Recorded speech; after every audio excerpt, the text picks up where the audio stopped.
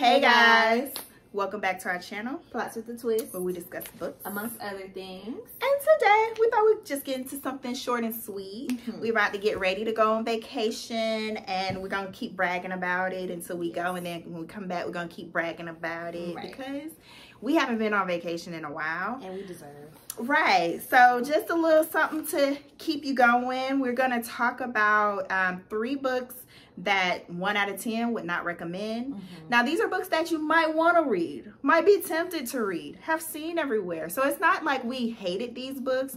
These aren't like the books we rated the lowest, but these are just books we don't think really, should get the praise or the attention. Just we didn't like. Yeah, we didn't like them. We So didn't like them. Let's get into it. Okay, so you want to start? I mean, I'll start with a controversial pick. I feel like all mine are, no, I don't think so. So I didn't like, which y'all know on this channel I've talked about, I didn't like Wahala by Nikki May for several reasons. One, mostly, I felt like a lot of the main characters were not likable, and there was a lot of like, just points of like texturism and coloring that I just didn't appreciate, which I know like were integral parts to like the characters, like their stories and stuff, but I just didn't like it. I didn't appreciate it, and maybe I'm just not what you call it, I'm not even gonna say culture, but I don't know, it just turned me off from the book, if I'm being honest. Like, yeah, the whole thing, it just turned me off. I didn't really enjoy it. And then like how it ended too, like even besides those things, how it ended, and like one of the characters, not the main characters, but one of the characters dying, I was just like what? But yeah, didn't really, and I think because I was expecting to like it, it definitely like brought down like, dang, I really wanted to like this book, and I just did not at all. So feel how you feel about it. I don't care. Okay. So I have a couple of suspense I'm looking at. So suspense books are kind of tricky, you know, because sometimes you figure it out, sometimes you don't, and sometimes it's like, what? So if I feel like the 2 suspense books I have are just the author's attempt to like, ooh, let me make you think. And so the first one I have was Reckless Girls. I think I mentioned that before, by Rachel Hawkins. So it's just, it was presented as this, oh, deserted island, these people go to this deserted remote location, and the elements and the island plays tricks on them and drives them to madness. Like, I feel like that's how it was presented. At least that's what I was expecting. And then but the story is, it's basically this group of people who goes to this island and just making dumb decisions. And even I wouldn't have minded that if it would have led to somewhere, but it just wasn't an enjoyable read for me. And so I would not recommend it to anybody. I think I've seen it everywhere, and it's like, hey, read, and I'm like, nope, don't do it, So that's Reckless Girls. Okay, so another one is, well, the next one is another one that I mentioned several times. Me and Kristen both hated, and that's the Maidens by Alex Michaelides. Just no, just immediately no. I just did not.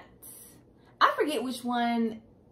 This is the one. That's the one with the girl at the school. Girls, yeah, and they were all obsessing over the professor. They were the maidens because they love Greek mythology. I feel like we read Silent Patient, no, 0, and tried to give him another chance, and it was just again a straight like downhill descent. Like, I don't know, I think like he just tries too hard. Like, it's too many, like, I don't even want to say for shock value, but it's just too many twists and turns that just don't make sense in his stories.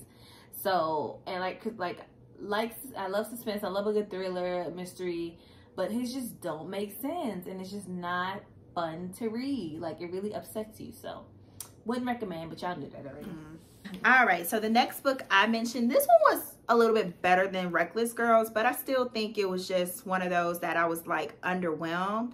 And I don't care for stories that pick on people, especially if it's not warranted. Like, I don't mind that, but it's like, make it make sense. Make it seem like if you're attacking someone, have a good reason.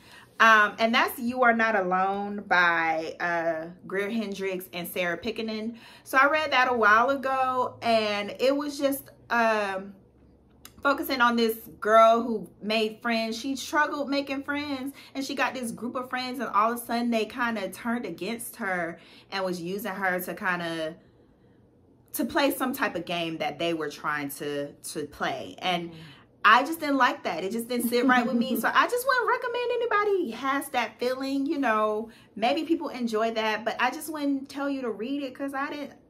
It's like, girl, leave this girl alone. She didn't have no friends, and y'all came in here and did all this to her, and now she looks like the bad guy just because y'all want to play around with her. Like, no, I would not recommend it.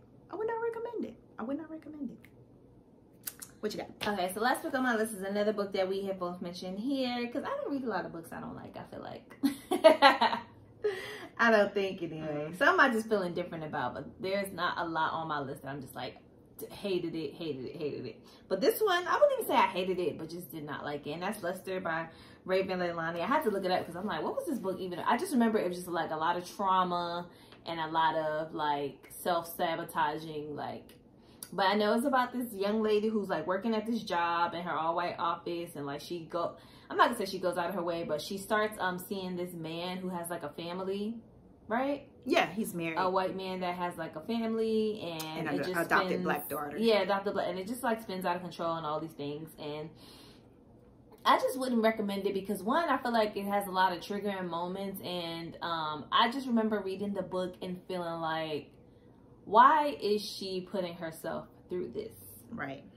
And you know, some stuff is not for everybody to understand, but I feel like if you're reading a book and that's supposed to like bring an awareness to certain things, like there should be some type of reasoning or purpose behind it, behind putting it in the book. And I just couldn't see that for this one, and just overall did not enjoy it and would not recommend it because it was just traumatic for no reason to me.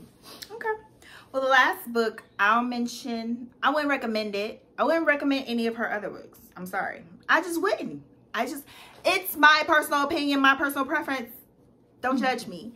And that's Velvet Was the Night by Sylvia Marina Garcia.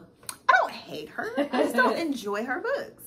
And so Velvet Was the Night, don't ask me what it was about. It was communism, radicals, but a missing girl and a love story. Like, it was just too much going on and not enough at all. There was nothing really compelling about the story. It took you a minute to even realize what was going on. And even when you got to the point of the climax, it's like, what?